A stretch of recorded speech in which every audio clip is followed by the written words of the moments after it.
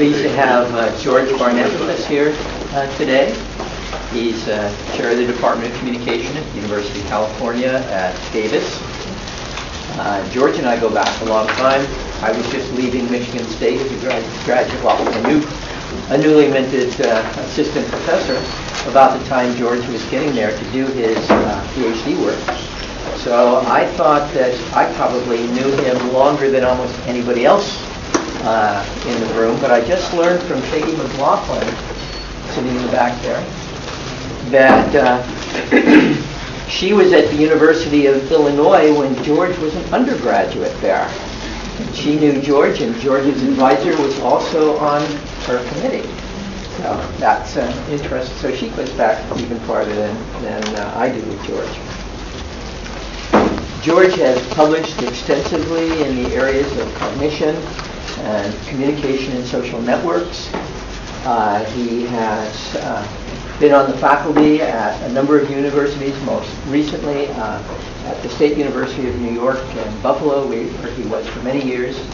And then about 3 years ago, I guess it was, he came to California and joined the faculty at the University of California at Davis. He has published many articles in the area of telecommunications and globalization, and he is currently serving as the president of the International Network for Social Network Analysis, and just recently completed his role as editor of the International Encyclopedia of Social Networking. We have a lot of people here who are interested in networking, and if you want to know any facts, figures, details, or anything about social networking, he'd be a good guy to talk to. So I've known George for a long time. We're really delighted to have him be here. And the topic of his talk this morning is the global telecommunication network and cultural convergence. Welcome, George.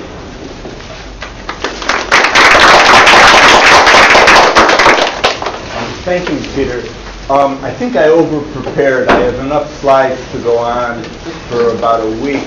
And so if I rush through them, understand that I'm rushing through. Okay.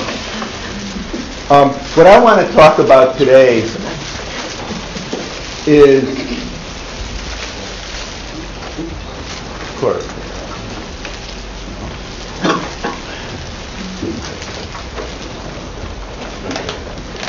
is the International Telecommunication Network. Let me begin with what I've been working on for probably the last 20 years now, and that is the International Telephone Network. I have data here on 31 points in time from 1978 to 2009. The data comes from two sources. The first from AT&T, up from 78 to 90, and from 91 to 2009 from telegeography. That's data from the ITU, which basically is the millions of minutes of telephone time between pairs of country. And for 2009, there were 212 countries.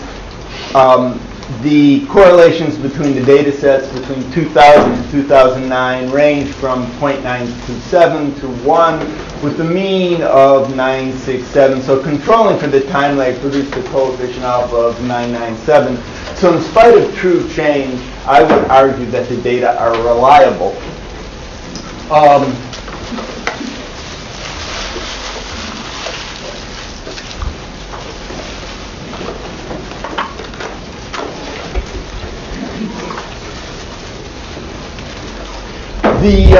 If you look at the 2009 network, and I'll show you a picture of it in a moment, the network is composed of 164 countries with a minimum of 2 links to other nations. There were 11 isolates, that is countries without connections to any other country, that is with 1 million minutes of telephone time or more. And there were 37 pendants, that is countries that were only connected with a single link. The network is very sparse, with a density of about 0.5. 0.05. And if you look at the centrality of the network, you'll find that the United States is by far the most central country, followed by the UK, Germany, Canada, and Mexico. If you do either a power law or a decaying exponential, which is what I did here, you'll find that it fits the data very well. And so that you're pretty confident that if you focus on the most central nodes, you're getting a really good description of the network. So the most central nodes are obviously the United States, UK, Germany, Mexico, Canada. Then comes China and India, France, Italy, Spain, Hong Kong, Philippines, interesting, Saudi Arabia, the Emirates, Switzerland, Singapore, Poland, Japan, the Netherlands, and Australia.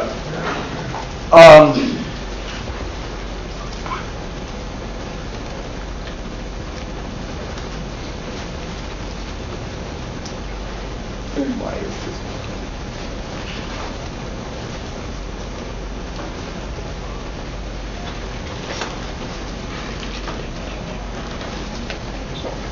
I don't know how that happened.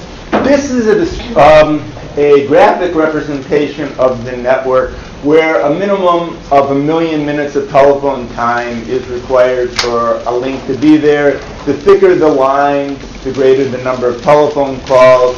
The diameters of the country are their gross domestic products, and the color of the countries indicate their locations. North America is in green, Europe is in blue, I believe.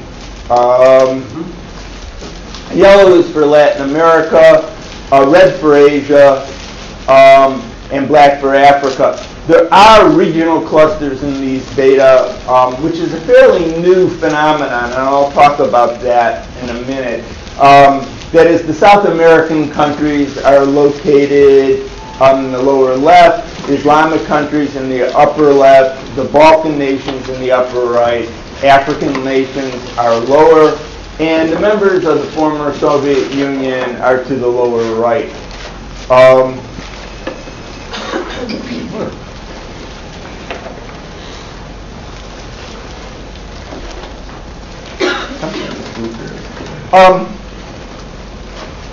The results support the notion that the global community is organized as suggested by world systems theory. That is, that international telecommunications network is arrayed along the center-periphery dimension based upon the wealth of individual nations. That Johann Galton's structural theory of imperialism, that there are few ties between the peripheral nations and that their communication has to go through the core countries. It also supports Samuel Huntington's notions of civilization, that language, culture, and religion helps to form these differentiation. That is, that there are regional clusters with limited communication within the groups and even fewer ties between nations from different regions. This suggests that some combination of theories is required to explain the complexity of international communication.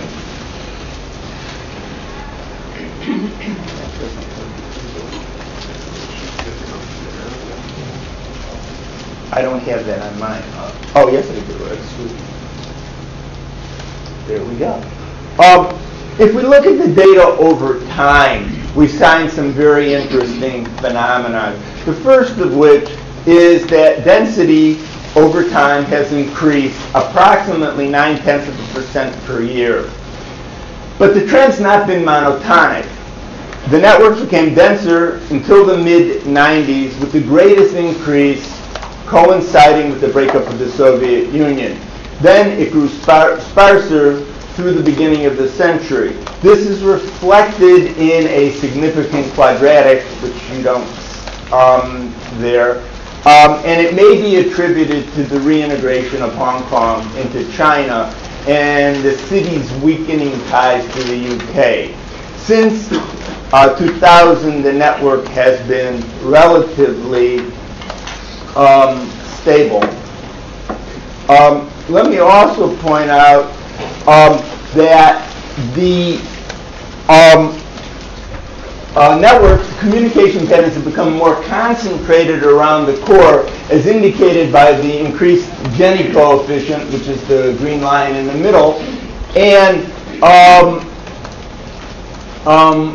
it has become more centralized around the United States and Western Europe until the mid-90s, and then reversed itself for the record a decade, perhaps due to changes in East Asia. After 2001,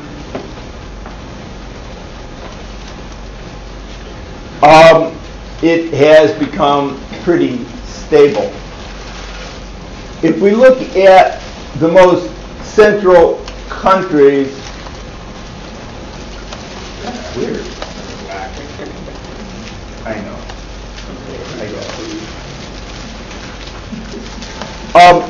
16 of the most central countries, of the 20 most central countries, remained the same between 1998 and 2009. The United States, UK, Germany, Mexico, Canada, China, India, France, Italy, Spain, Hong Kong, Switzerland, Japan, the Netherlands, and Australia. The pattern suggests also that Europe is becoming less central, being supplanted by the Middle East and East Asia. That is, the smaller European countries, Belgium, Austria, and Sweden, dropped from the most central core countries, being replaced by Singapore and the Philippines. China rose from 8th to 6th, India from 15th to 5th, France from 5th to 9th. So France went down, China and India went up, and Italy from 7th to 8th, and the Netherlands from 12th to 20th. Japan, interestingly enough, fell from 10th to 19th. The ascendancy of India and the Philippines is due to their expatriates throughout the world and possibly the drop in the cost of international telephone calls and the diffusion of mobile telephones. What I want to do is show you what the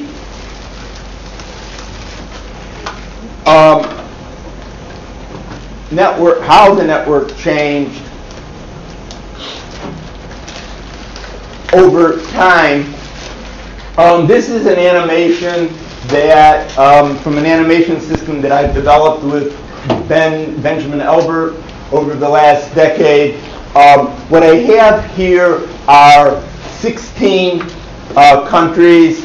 The yellow ones are East Asia. North America is in green. Europe is in red. Australia is in New Zealand, but Australia is in blue. India is in white, and that will, you'll be able to see it immediately. This is from 1999 through 2009, and it looks pretty nice if I can get it to work.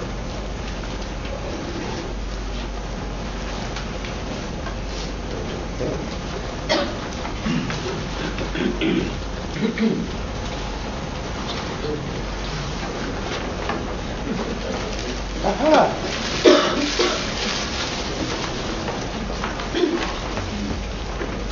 Run here. There we go. Oh, there you go. Each single one represents a single year. A couple things to point out is notice how China, Hong Kong, and Taiwan and their relationship to the rest of the world changes.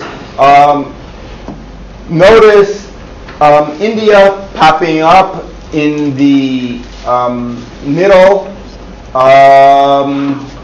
over time as India moves to a position somewhat moderate, there it goes, between the United States and UK.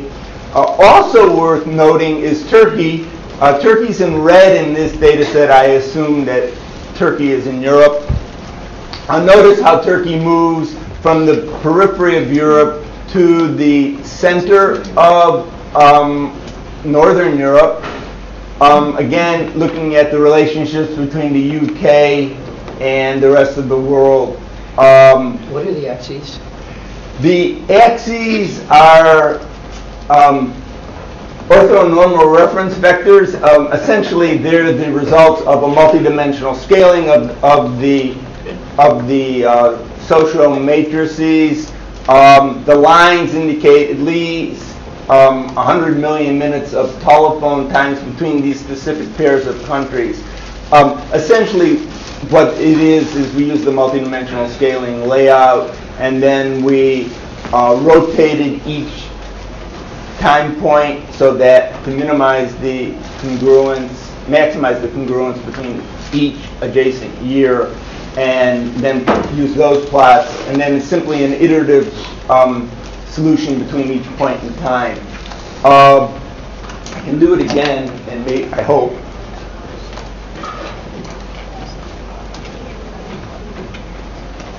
Yeah. So 99, 2000, 2001, 2002, 2003, 4, 5, 6, 7, 8, 9, 10. Okay. And again, then this is just simply how it's changing over time.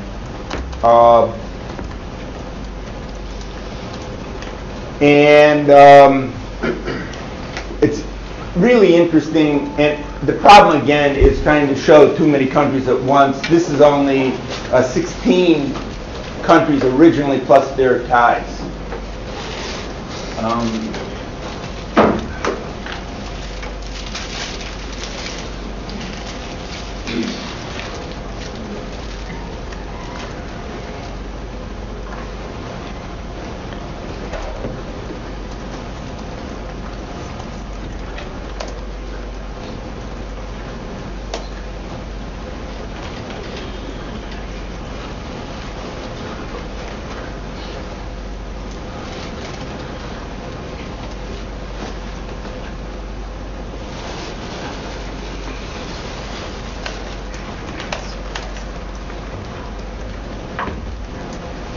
So over the last 30 years, the volume of international telephone calls has increased exponentially, about 14% annual growth, due to market liberalization, sharp declines in the calling rates, mobile telephones, and calling cards and prepaid services. Basically, much of the growth is a result from immigrants, that is from the Philippines and India, who work throughout the world and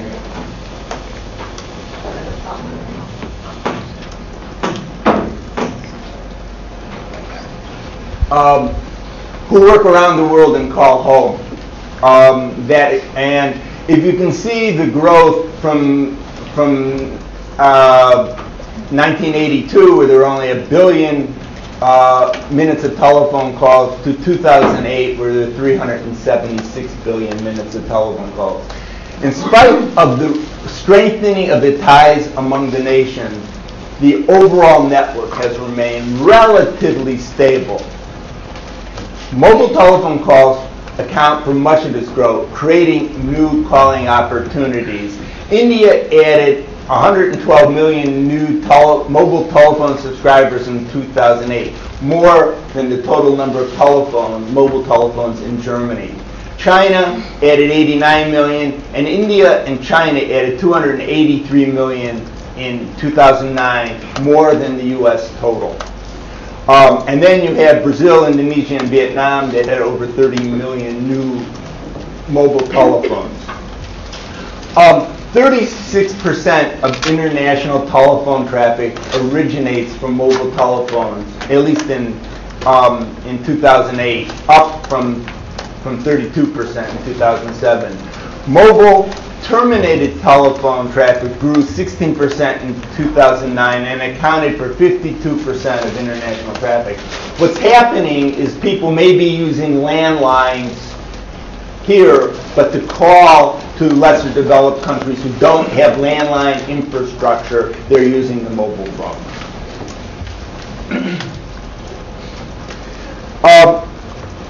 So what does the future bring? After exponential growth, the volume of calls may have reached a saturation point in North America, Western Europe, and East Asia.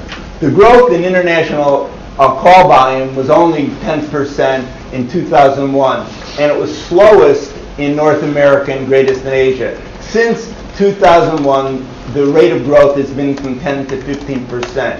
Growth in developed countries has been about 6%. Forecasts suggest that this will drop to about 3.5% over the next 5 years.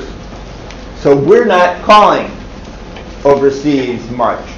If we, and part of these are due to technological changes. The decline in international telephone communication has due to the displacement by the internet, that is email and Web 2.0. The correlation between the number of internet hosts and the residuals of the regressions of U.S. international telephone calls over time is minus 0.783 for incoming, and outgoing is minus 0.875. Part of this is due to voice over the internet. Internet telephone grew 20 times between 1998 and 2002. International voice over internet grew 23% alone in 2003. In 2004, it was only 11% of calls, or 11% of the total, or 10% of the calls. And then it increased to 19.8% by 2006, with the greatest growth occurring in developing markets, in particular India, Pakistan, and Bangladesh.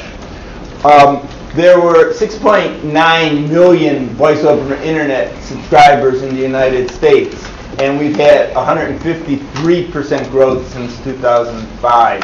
10% of U.S. households in 2009 were using voice over internet. Also, the number of residential lines has declined since 2001. And in Europe, you see a comparable growth from 6.5 million in 2005 to 45 million in 2009. It should be pointed out that today, Skype is the largest provider of cross-border voice communication.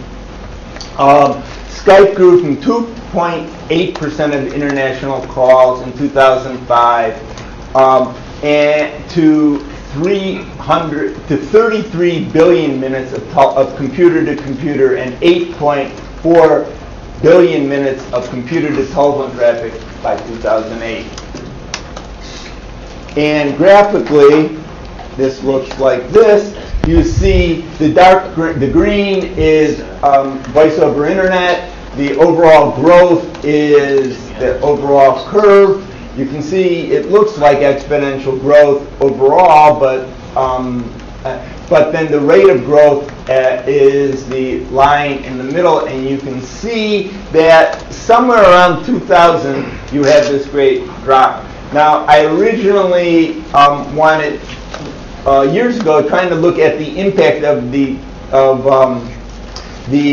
World Trade Center bombings in 2001 on international telephone traffic. And the problem is trying to tease out that from the overall changes in the telephone system. I had thought that it would have the same effect on international traffic as the breakup of the Soviet Union and the reintegration of Hong Kong into China.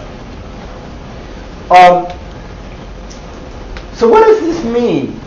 Well, this might be the end for this line of research that considers international telephone traffic as representative of international communication.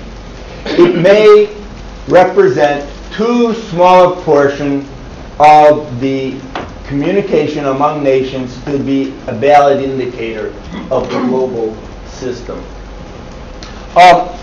that's not to say that my research hasn't received a lot of criticism, and it has.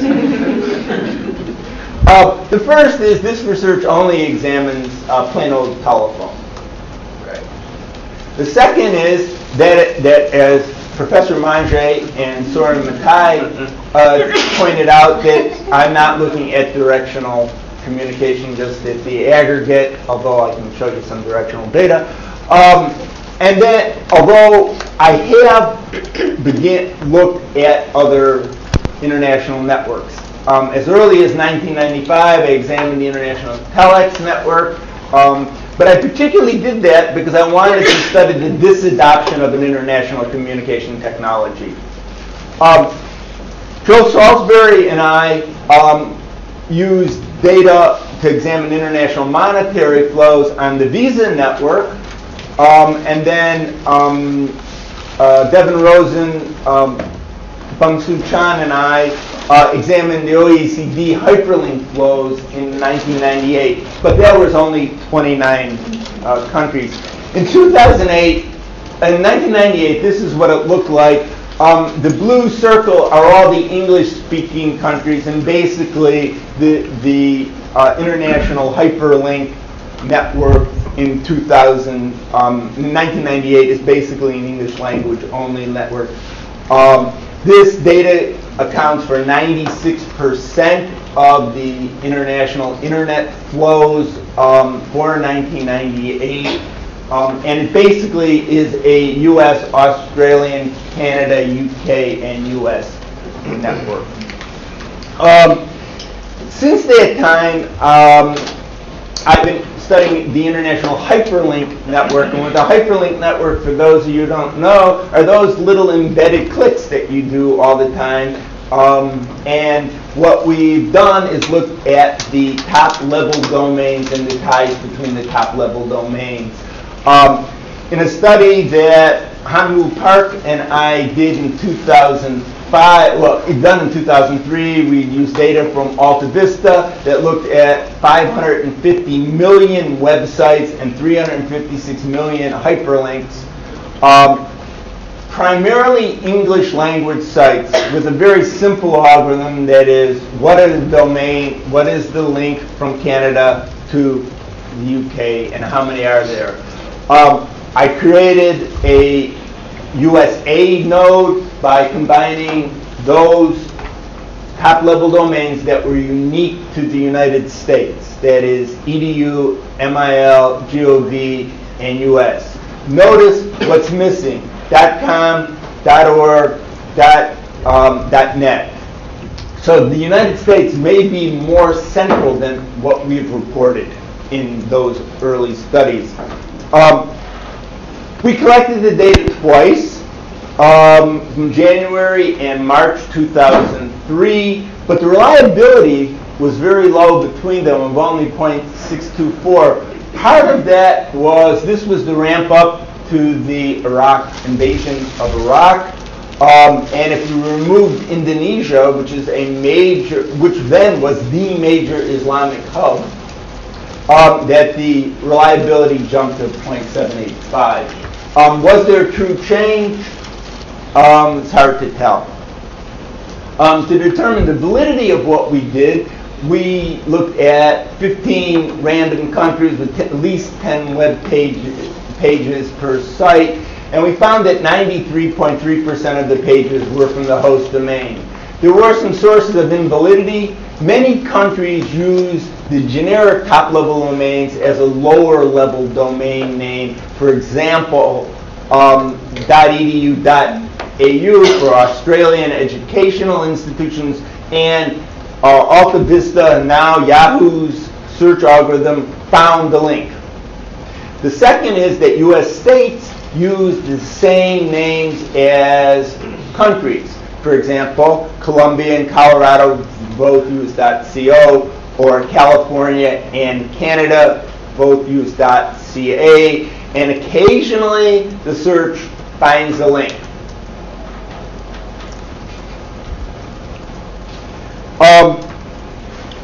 We also looked at the bandwidth. What is the physical structure of the internet or the bilateral bandwidth, the capacity, and we did that for 63 nations.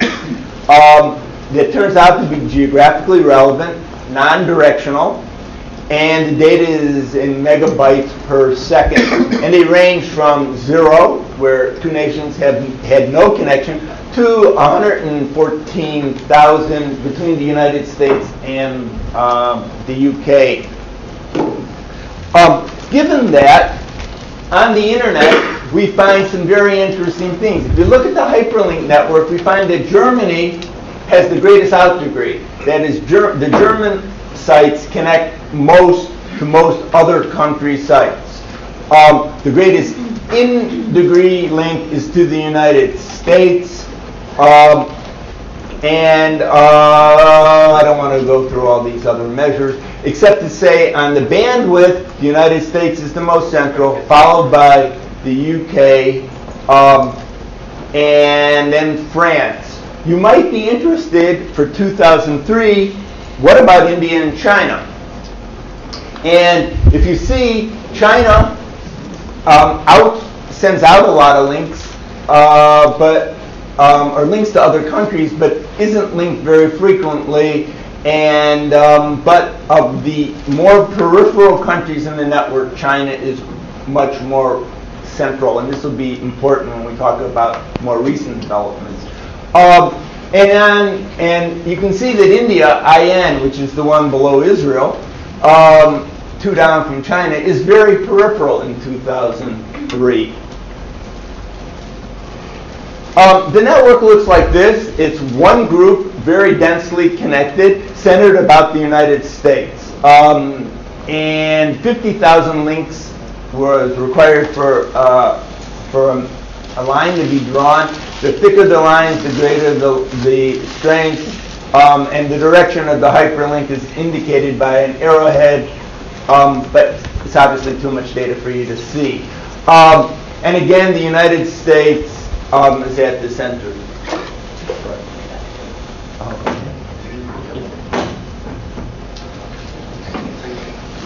If we look at the infrastructure, we find a very classical hub periphery system with the United States at the center. Basically, here we did find 2 groups. We found a group based upon Europe, and then a group from the United States that included 2 subgroups of Asia, which is in yellow, and green, which is Latin America. Notice something interesting, that all the international internet flows through the United States. Okay, at least structurally, physically. And that's the way we want it to be. If you remember, not too many years ago, there was some controversy about AT&T and how the NSA had a little portal on AT&T's thing. Well, that allows them to examine international internet flows.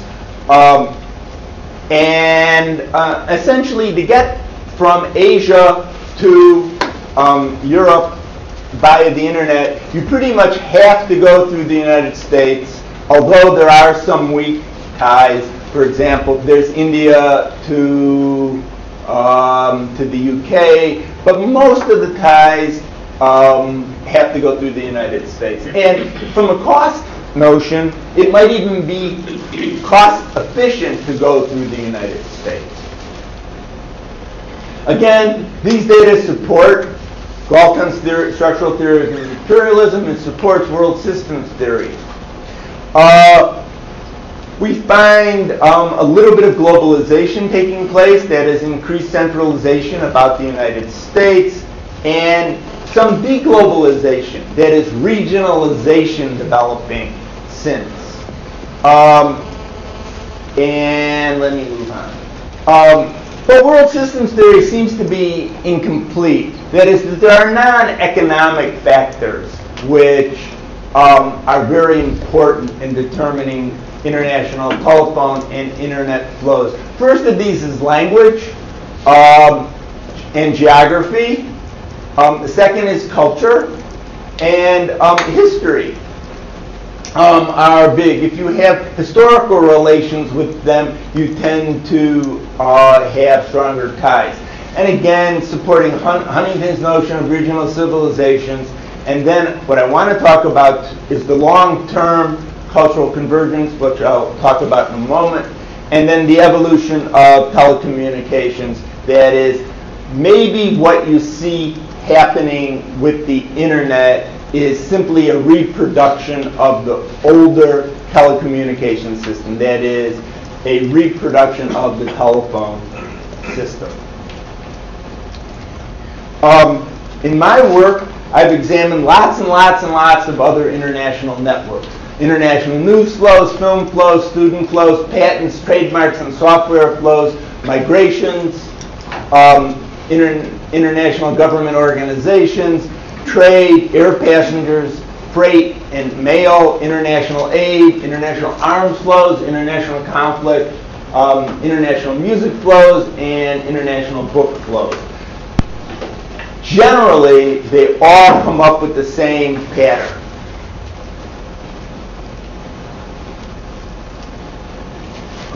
So currently, what am I doing? Essentially, I'm replicating the Barnett and Park 2005 on with international hyperlink data from 2009 and 2010. Here I have 273 top-level domains. The data was gathered from Yahoo. I won't be able to gather any more data because Yahoo stopped me from using these APIs to gather the data. And my brother-in-law, who works at Google, said, well, if I was in charge of Yahoo, I wouldn't let you gather that data either. But, you know, like which countries are next to who? And so the data for 2009 had 33.8 billion websites of the 47 billion websites that estimates are out there, with 9.4 billion hyperlinks. And we're looking at how the network has changed. A couple things that are really important is that from .coms, .org, and .net, we don't know where they come from. Well, that's not completely true. I figured out a way to decompose those generic top-level domains, and I have a paper on it that's in where? Social Science Computer Research and Evaluation score. And also, I'm examining the two-mode network for 160 countries by the 100 most frequently used websites that these countries are looking at. We're examining the growth in the international internet infrastructure, that is the bandwidth capacity amongst the countries of the world from 2007 to 2010. This is what the hyperlink structure looked like for 2009. And the thing that I want to point out is that for the first time we see subgroups developing on the internet. That is, that there's differentiation that is taking place. That is, in Peter's terminology, the network is evolving. It is evolving in terms of differentiation and size. Here we have a Latin American group developing around Brazil and Argentina, to a lesser degree Mexico, that connects to the United States. We have on the top a Russian group with Russia and its former Soviet republics. Over here we have a Chinese language group developing that's there. And here we have a Scandinavian group. And again, you have the core. You might wonder what those funny little bubbles are that are surrounding some of the nodes. There are certain convenient top-level domains that have been taken over by business opportunities, like Tuvalu TV and Federation of Micronesia, FM, that have been taken over by commercial purposes. And so while TV is quite central, And where's FM? I can't see it. FM is quite central over here. They're not Micronesia and Tuvalu. They're really commercial purposes. But it's really sort of interesting to see that this differentiation has occurred. Okay, and again, this is just the changes in centrality between 9 and 10, between 9 and 10, and I'm not going to go into that. Essentially, what I did want to point out is the growth in international hyperlinks over time. So here we have 1998, we're at 96% of the hyperlinks. In 2003, we had 98% of international hyperlinks. And we had,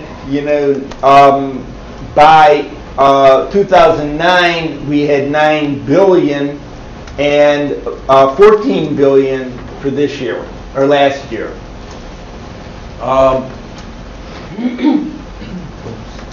If we look, I wanted just to show you a little bit. We know which websites, which countries are using. And the data come from Alexia.com, which is now bought by Amazon, so we have to use Amazon's APIs. But .com has approximately 4 billion outward links and 2.2 inward links. And essentially what I did is look at all websites that had more than 0.5% of internet users logging on to those sites daily. For 2009, that was Google was only 37%. Now it's about 50. Facebook was 24. Now it's in the mid-30s. Yahoo's about the same, and YouTube has gone up also. And we looked at all countries for each website with at least 0.5% of the users. 69% of .com use is in the United States, 15%, at least was, 15% India, Japan, 12, and so on. The data look like that. If we look at the distribution of websites per daily visit for September 2009, we find, again, a decaying exponential or a power law distribution, with Google, Facebook, Yahoo, YouTube, Windows Live, and Wikipedia being the most frequently used websites. And again, this fits the data very well. This shows what countries are using what websites. A couple interesting things. This is China, Korea, United States, Japan, India, and Europe. And out here we have the Middle East and other things. The websites are in red. The checkered ones are the top 10 most frequently used. Google is over there. MSN, I think, is here. Google and Yahoo are the two up there. Notice that China uses its own websites. Korea uses its own websites. Japan to a lesser degree, but then the United States, and then connecting to that. So even that is an interesting finding. Let's see. Okay, I don't want to talk about that.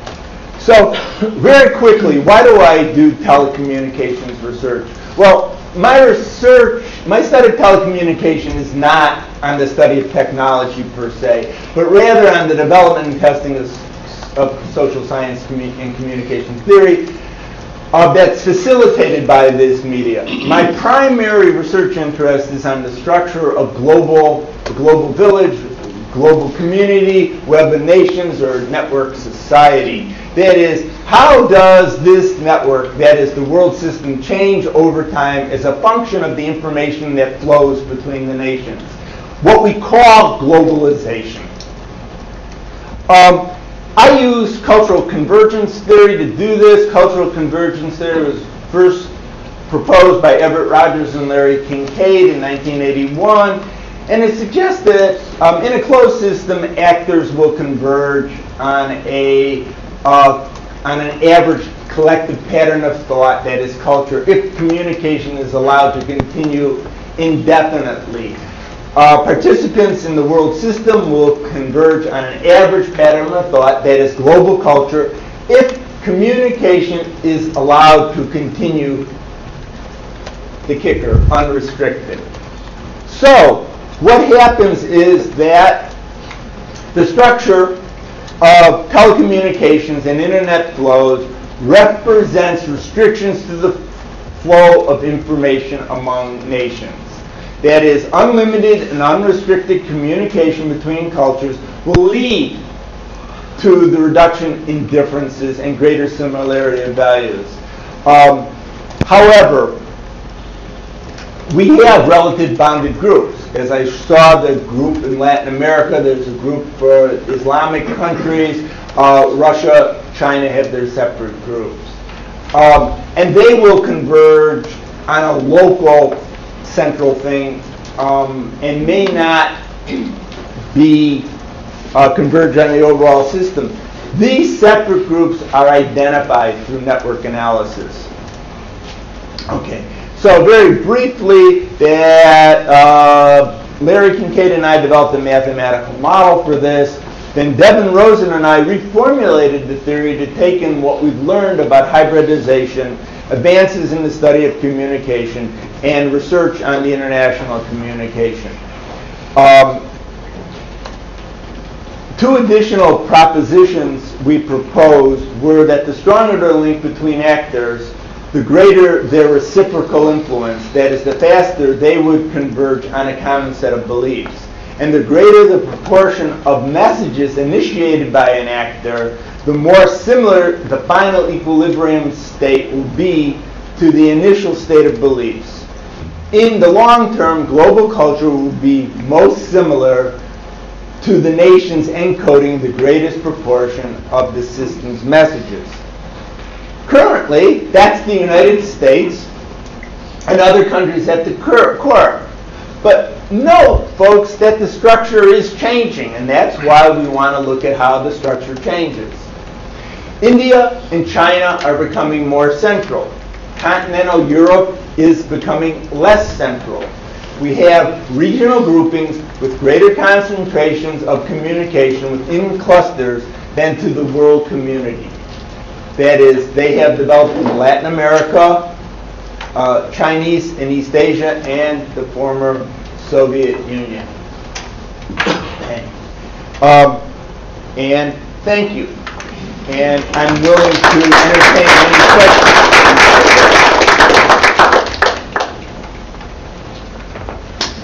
Yes, Tom. Oh, sorry, go ahead. We're very much interested in the growth of mobile communications in different parts of the world.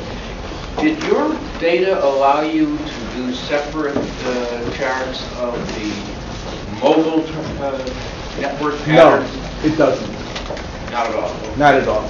And I guess a related question was, since the telephone pricing differs in different places, particularly whether the caller pays or the receiver pays, I didn't know whether your data, particularly on directionality, but that might be influenced by the question of who's paying.